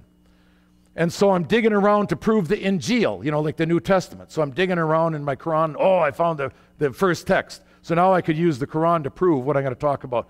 So anyways, I'm sitting in the front row like there, and here's the stage and all the cameras and stuff. And so I'm sitting there, and I lay my Bible down, and I put the Quran down. Whoa, I didn't know that was a bad deal. And somebody comes up, and they just, you can't put the Bible, you can't put the Quran on the ground. Sorry. So I pick them up, and I'm just holding them like this. Oops, I probably really blew it being in the front. And anyway, so get up. Holy Spirit took over. And so then I thought, okay, so I found my first text in the, but I heard that by that night I heard you can't mark in your Quran. So I got the Imam sitting here, and I'm over here.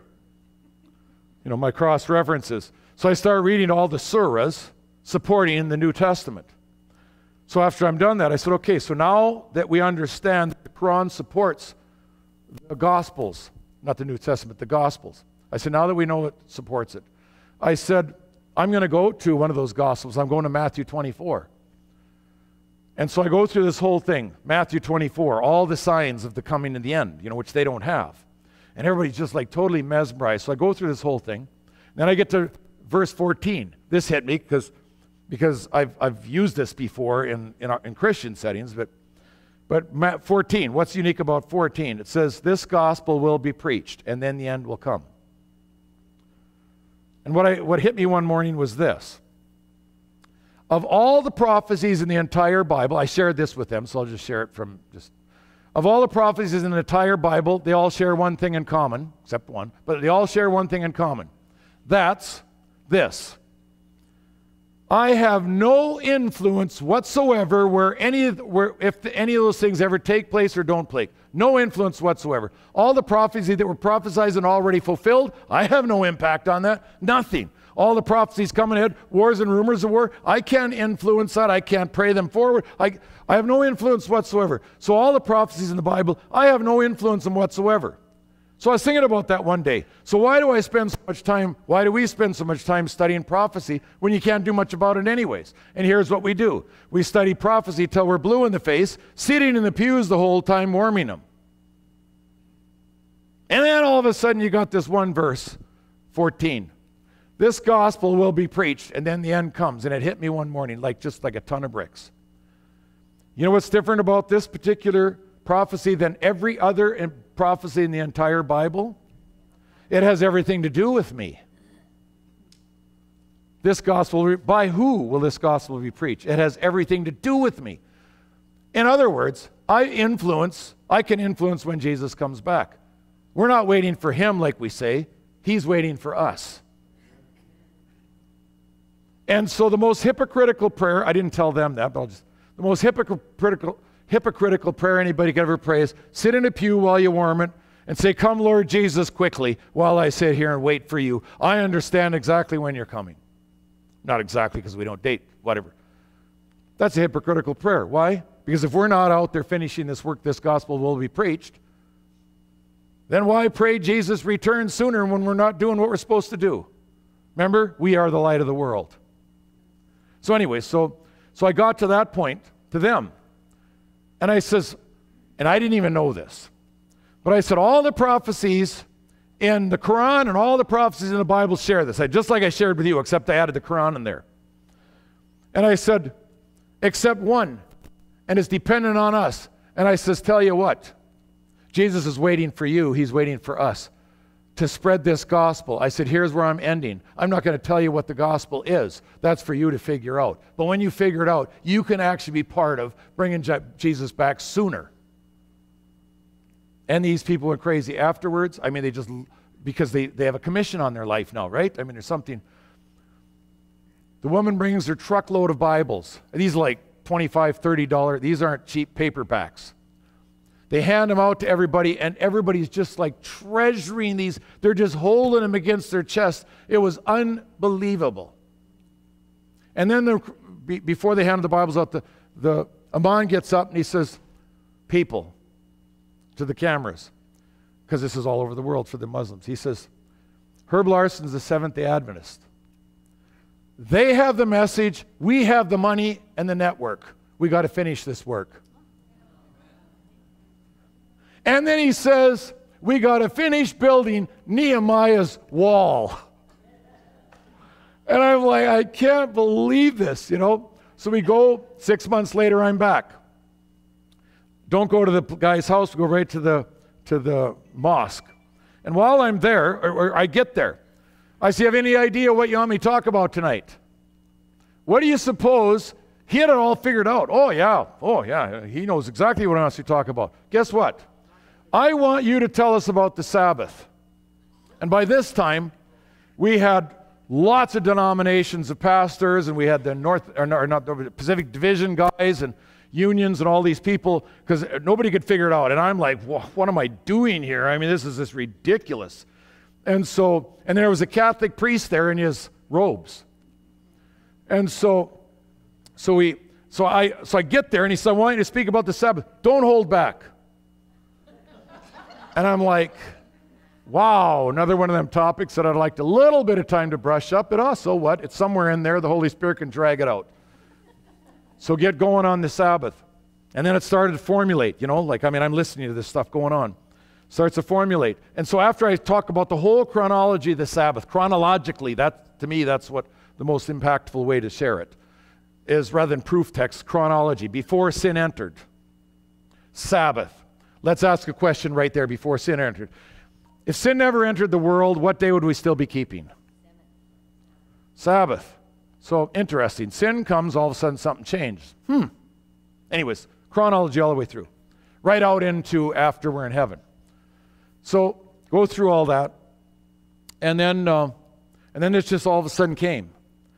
And it was like, now here's the thing. I said, do you guys realize we're worshiping on the Sabbath right now? It's Friday night, it's after sundown. Yeah, we're worshiping on the Sabbath. And I said, here's the thing. This is just as much binding on you as Seventh-day Adventists. You as Islam, it's just as binding on you as us. Why? Because you are from the lineage of Ishmael. It all started with Abraham. Amen. You are the lineage of Ishmael because they're proud of that.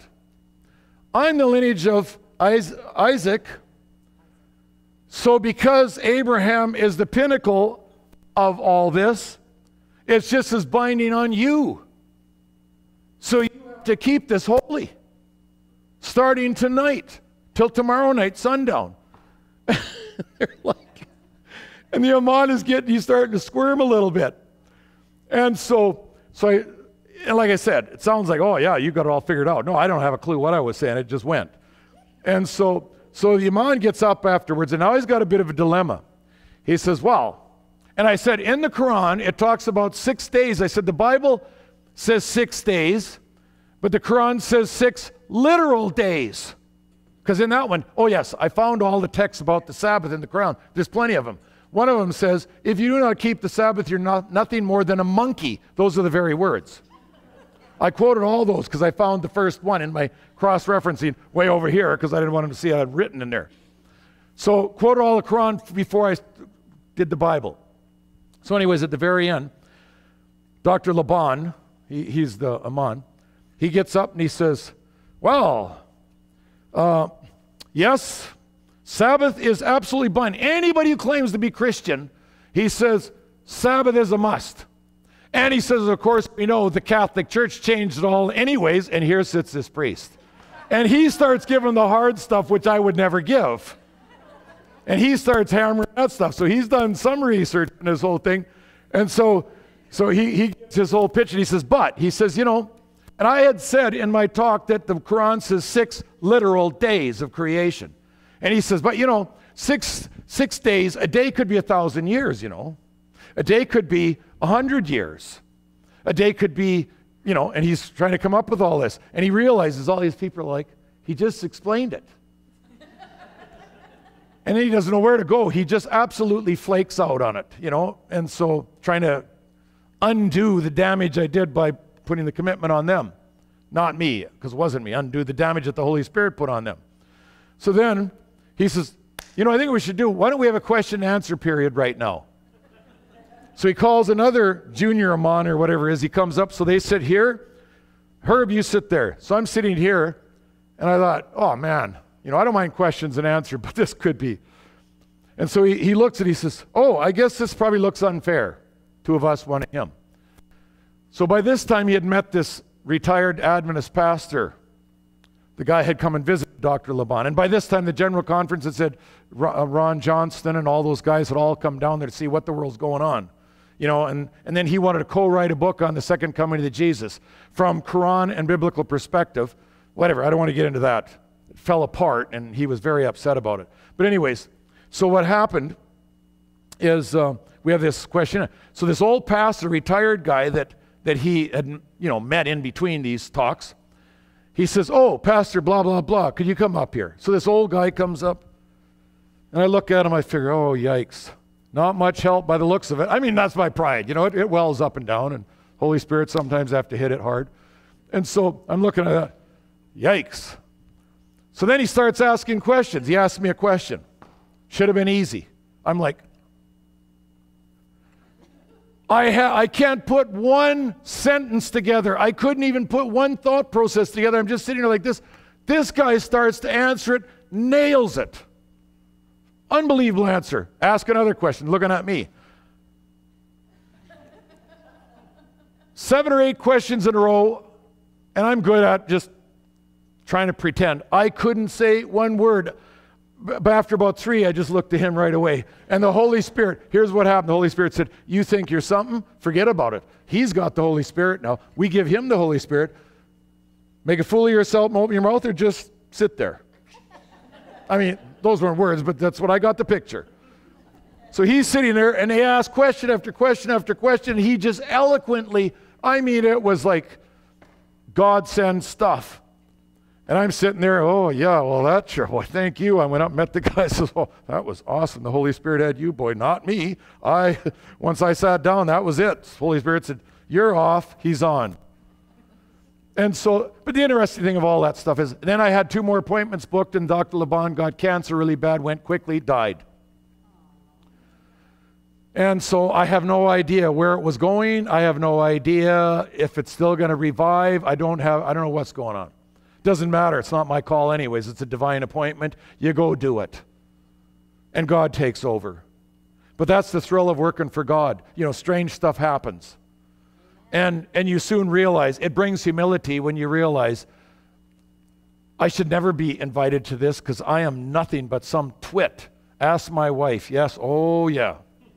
She's told me before. Honey, if you're watching, I know you aren't.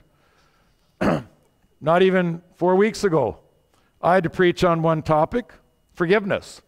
I was doing a whole evangelistic series to the lost. I approach it different than traditional by a long shot. So that night, I'm talking about forgiveness, what it means, and all the mechanics of it. And my wife says, people will screw you in business, and you don't want to let it go. So you're going to go talk on forgiveness tonight? Really? It was such a disaster, I went there and basically confessed I shouldn't be speaking about forgiveness tonight. I did. It was televised. It was for QTV, what is it called? Covardis, whatever, QVTV. It's one of them like Amazing Discoveries and stuff, same people, it does. So they had to come up and says, what happened? I says, well, I guess reality hits once in a while. I don't know what you want to do with that one. Oh, we're not airing that one. Because I just had to get up, just admit it. I said, what I was going to talk about, it's not going to happen. And I talked about my own, inefficiencies. I mean, I said, I'm just some twit, there's no doubt about it. All I can do is just go on the grace of Jesus, I get ticked off, I lose it, I have, I sometimes look at a woman and lust. I have done lots of stuff. So, admit it. So only by the grace of Jesus is there anything for me. Amen. But you just daily go back there and just say, look, I know I'm unworthy of anything, but oh, that grace is so beautiful. I give it all to you. I want to stand under the banner of Jesus. I accept the blood he spilled on Calvary for me in all its detail. Just take me and use me where you want today. Amen. I just want to be an empty vessel for you. Let me see ahead of time into eyes of people to know who I need to visit with, who I need to bring this up with. You, Holy Spirit, go ahead of me and start touching hearts before I even arrive. Give me the eyes of Jesus so I can see through people. Amen. And stuff happens.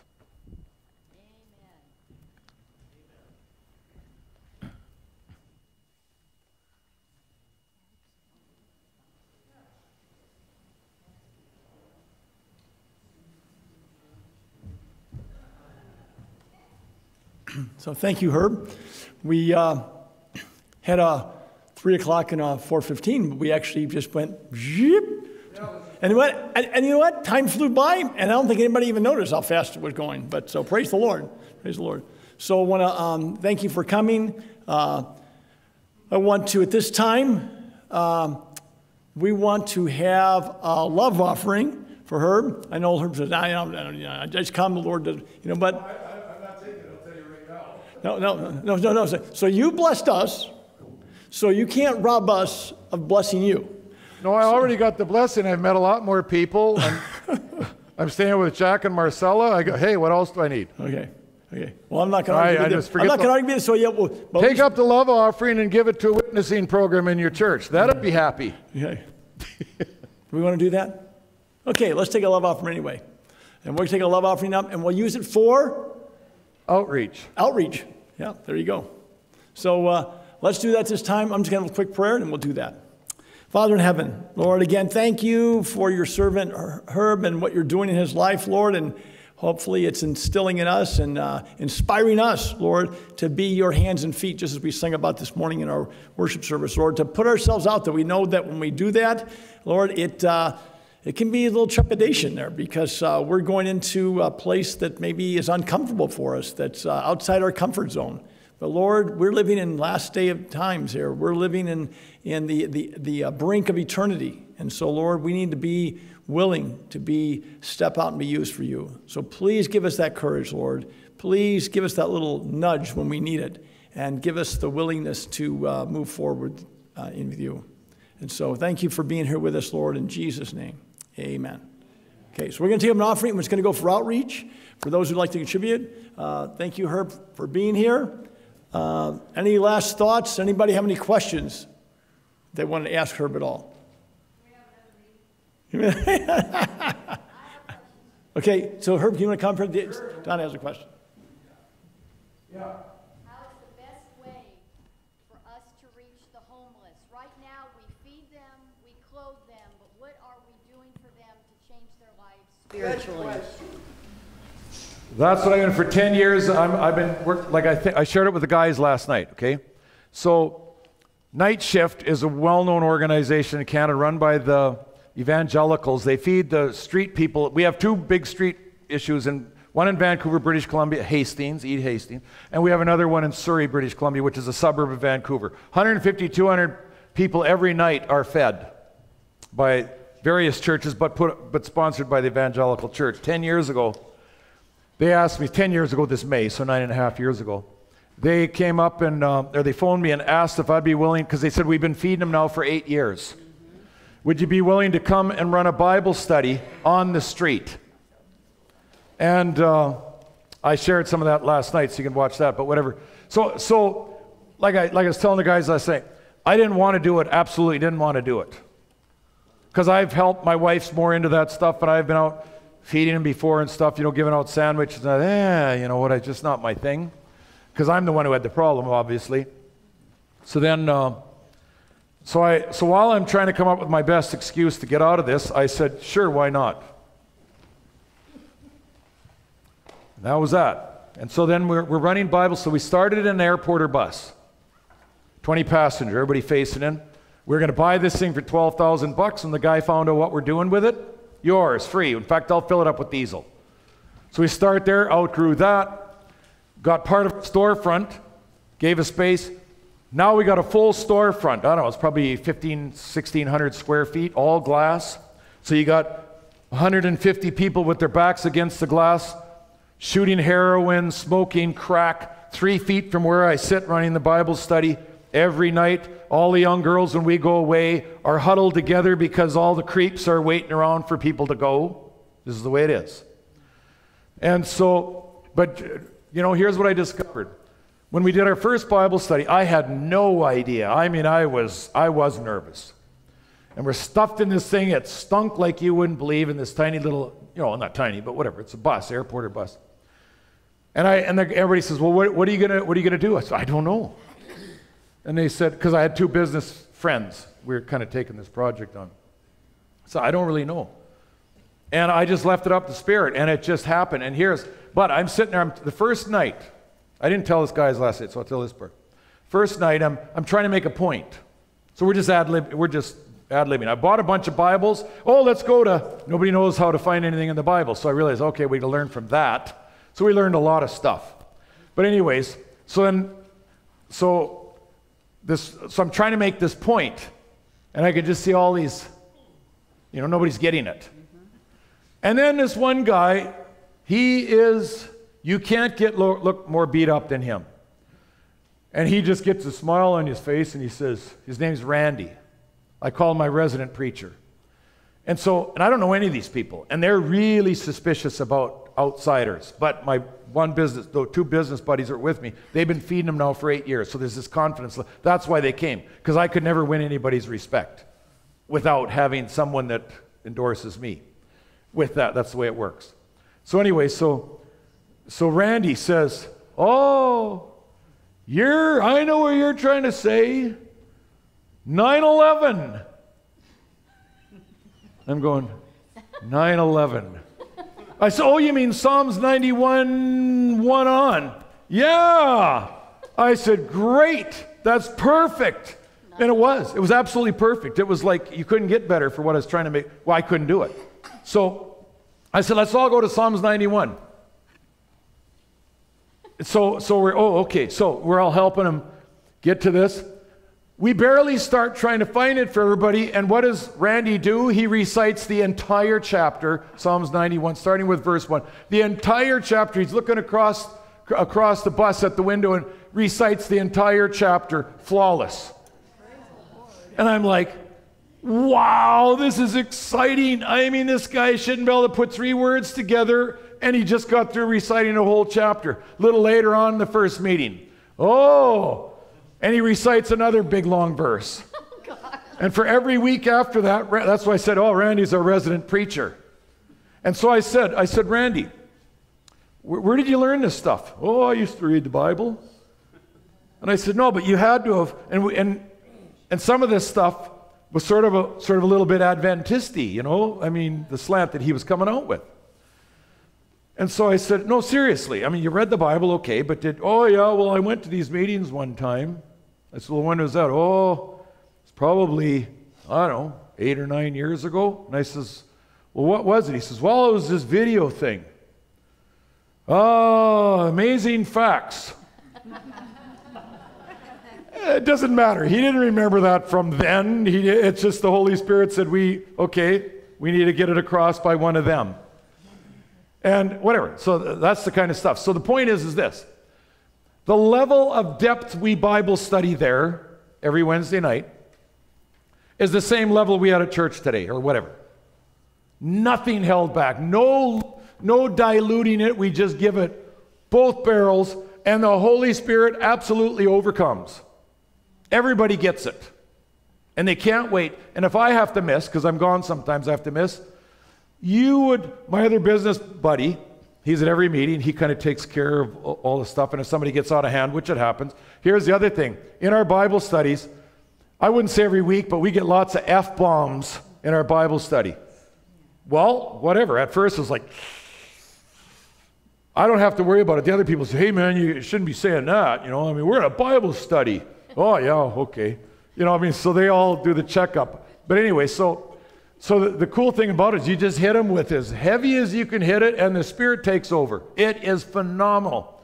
One guy was sharing at our table today, Pat, maybe shared it last. My dad's conference president, he was at Andrews, Herb Larsen, you probably remember him.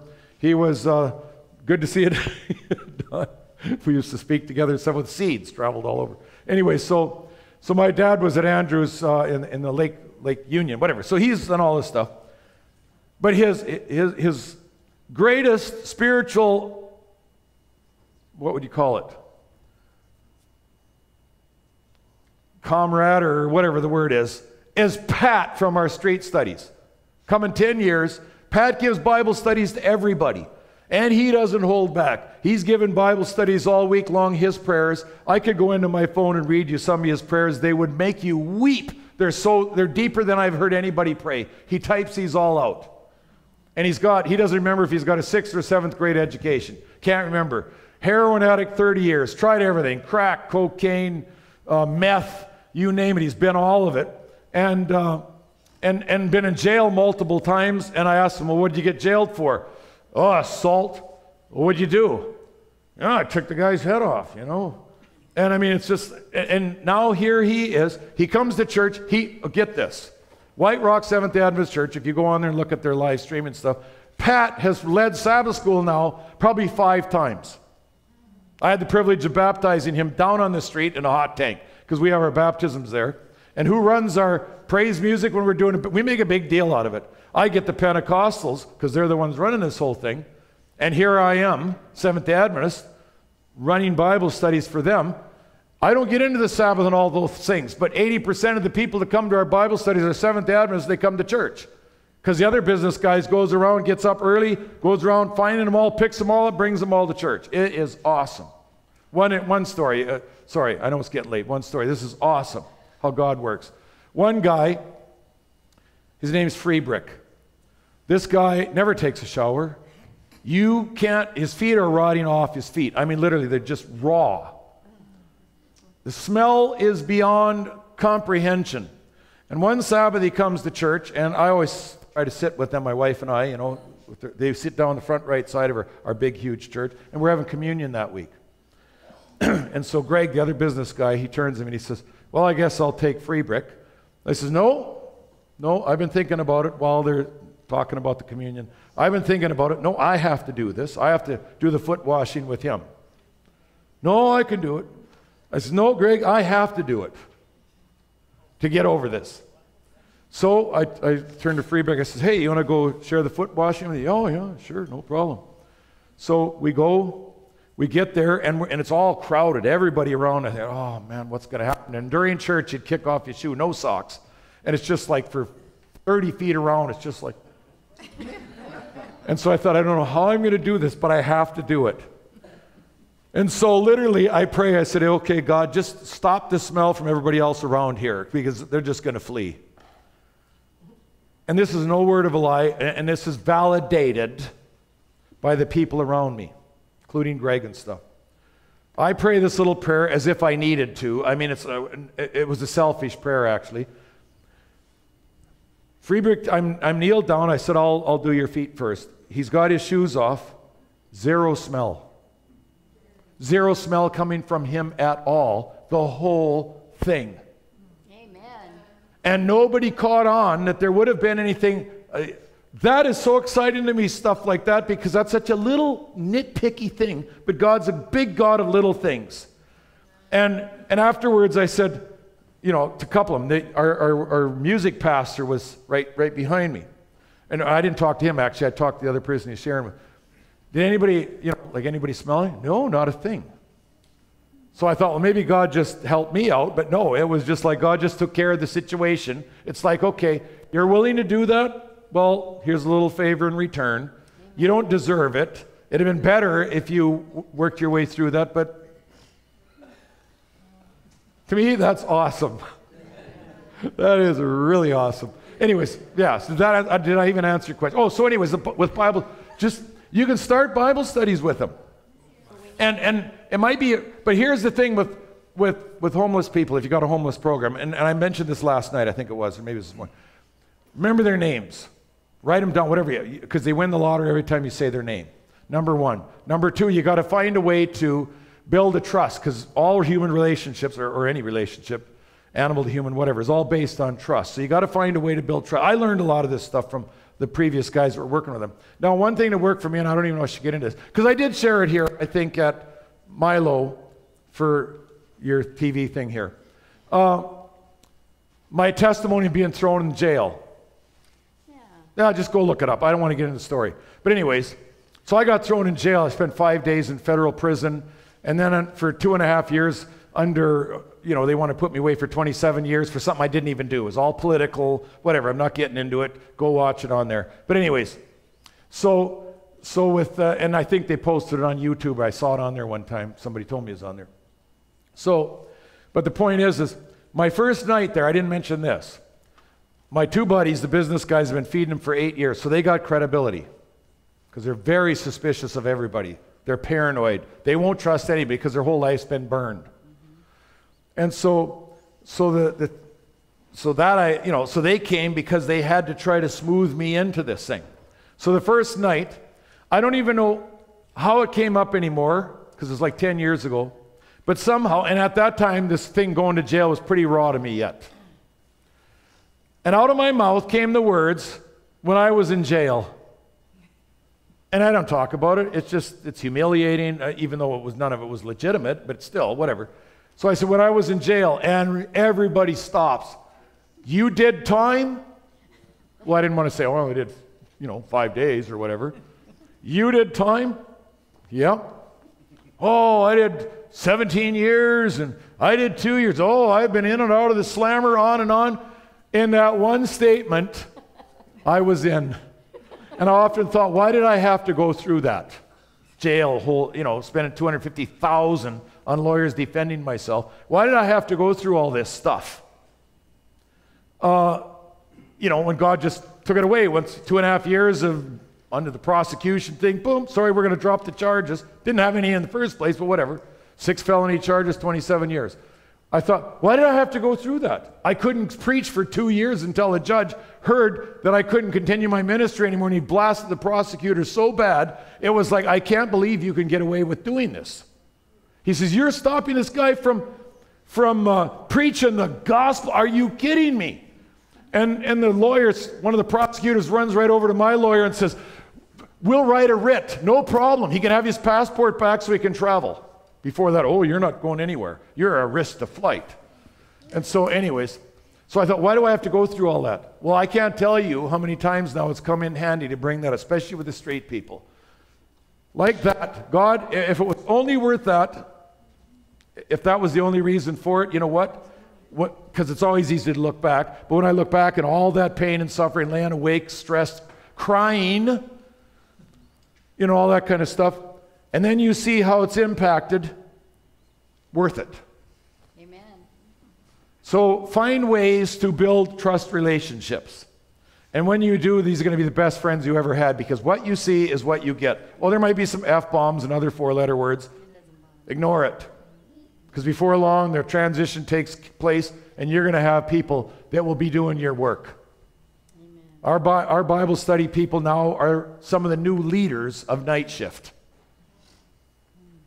Just doing a fantastic job. Anyways, yeah, there's lots of other stuff we've learned, but if you want any of the Bible studies, we got hundreds of them, so you can share them with you, or you can just whatever you want. Holy Spirit covers anyways, because I write all our own Bible studies.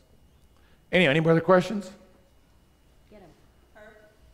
You mentioned out the foyer about the sermon you gave today. You said you're doing Bible studies on it. Yeah. Can you explain how we can That's just 2 parts out of 20. Right. So those are just about complete. I've got 18 written. I got 2 more to go. And then there's a website in Australia. It'll be called, I don't put any of this stuff, I don't have any ministry, like I have nothing. Somebody says, oh yeah, you have a website? No, well then how can people phone you? I don't know. I don't have a website. There's over 1 million of one series DVDs produced. I don't have nothing to do with it. They don't make money on it. I don't make money on it. I don't take a dime for any of it. Honorariums gone. Don't take them. So the point is back to your question about these studies. Somebody's putting a website together called Herb Larsen Ministries at the little @1, a tone, @1, little @1, whatever, clever. So they're putting that together in Australia. I have nothing to do with it. They wanted to do it. So all these Bible studies and hundreds of sermons are going on that website because they used to have one down there, and then it just was too sluggish. The millennials come along and say, oh, you don't know what you're doing. We got to build a new website, whatever. So that's what they're doing. And so it'll be fairly soon because they're waiting for me to get this. I said, I don't really want to issue anything else until I get the cross on there.